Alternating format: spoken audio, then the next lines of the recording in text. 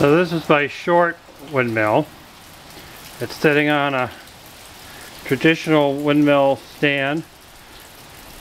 It's about 6 feet high on a wooden platform, and then it's tied down with some cables. Eventually it'll go up further, 30 feet probably. Right now it's a test using a Missouri wind mount. It's on the 1.5-inch pipe, and then it has a basically a piece of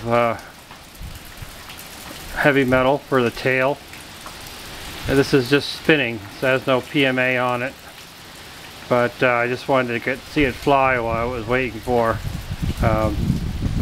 my new rotors to come in. So as you can see, it just shifts with the wind and stays spinning.